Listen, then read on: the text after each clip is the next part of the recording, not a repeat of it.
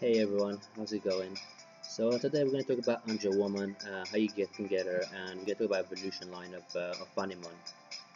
Now, first of all, I have here ANGEWOMON at 5 stars, and I have enough shards to get her to 200 shards. I have 200 shards, which I can get to 6 stars. I almost messed that up, and that's going to cost you 1.2 million gold. Okay.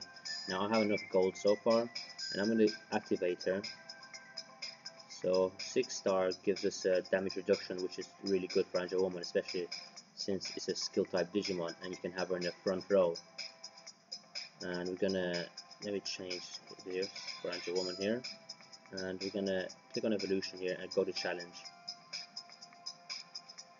Now bear in mind that Mastermon is out, so you'll need to 6 star ANGEWOMON anyway if you want to get Mastermon. Now the best thing about ANGEWOMON is buffs and debuffs, so you saw that it gives defense down, and then it gave break up to itself.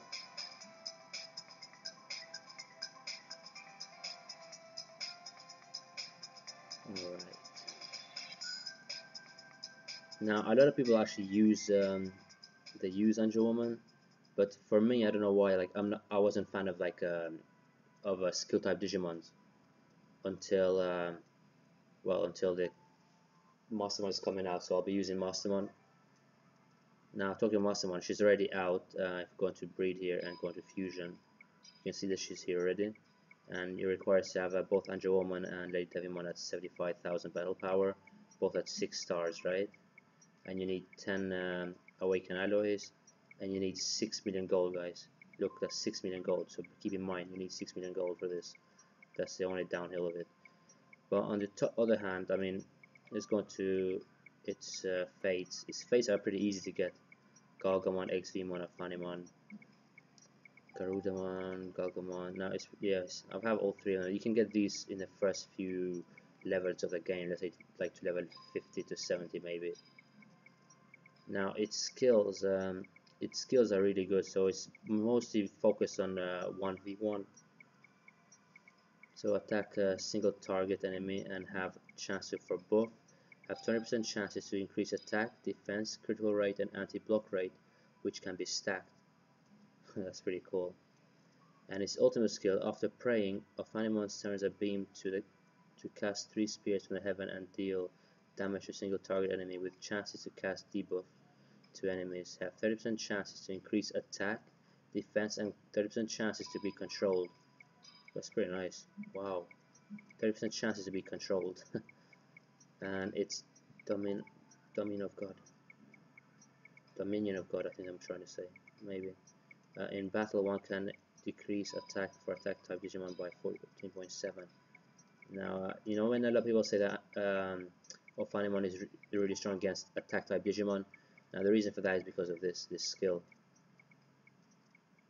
And its soul is increased 160 fewer at the start of the fight. This has a good soul as well.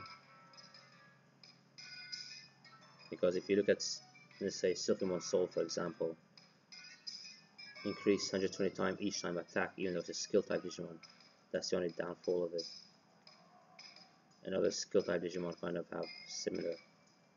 Every time you receive damage, 48 each time attack. But then again, ANGEWOMON is a pot 15.5 Digimon though. So guys, once you reach battle power 75,000, you know, you don't need to really use ANGEWOMON anymore if you're going for Mastermon.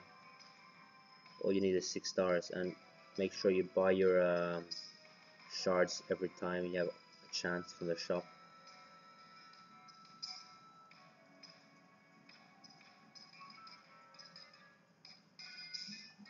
So what you could do is put ANGEWOMON in here, but you don't really need to because mine is level 75. I just need the battle power, that's all I need.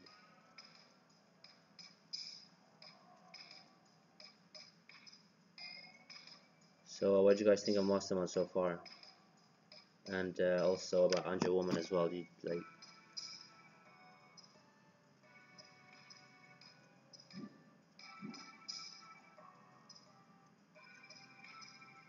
Now, when I want to talk about ANGEWOMON and CUBIMON, because I use CUBIMON on my team and on my other account, and CUBIMON is really useful compared to ANGEWOMON.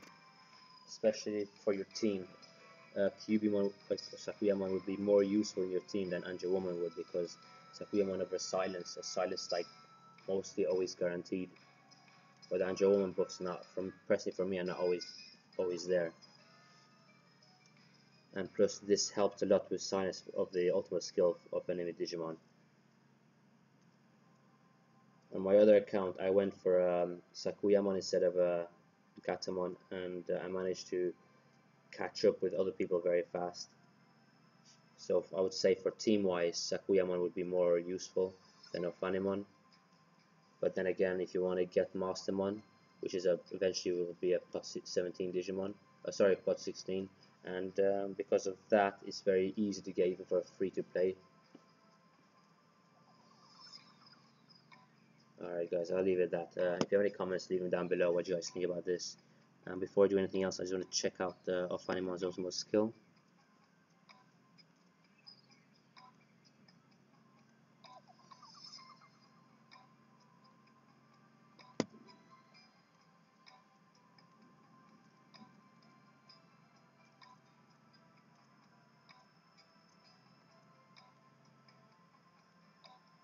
Attack up again.